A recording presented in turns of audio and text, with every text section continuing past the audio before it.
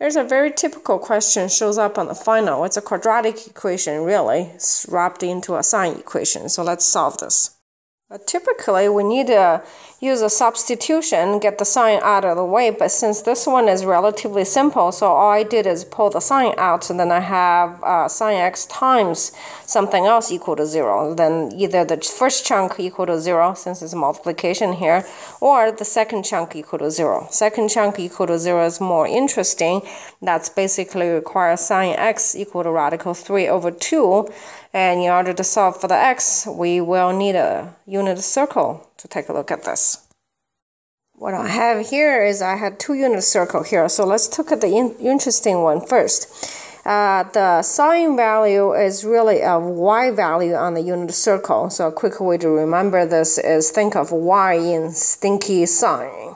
Okay, so we're looking at the y value of radical 3 over 2. Radical 3 is 1.732 divided by 2, so it's quite a bit past the half point. Okay, this is how we're going to be able to tell it's a 30-degree angle over here.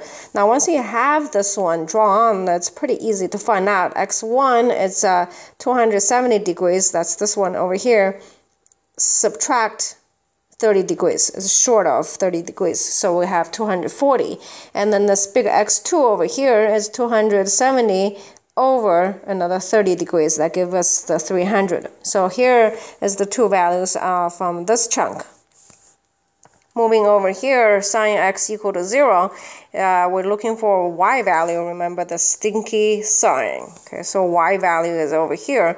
It could be either x equal to 0 or all the way over here, 180. Now, since we're given or asked to have x restricted between 0 and 360, there's no equal sign over here on 0. Our conclusion then is x equal to 180, is one of them, x equal to 240, second one, x equal to 300 is the third one.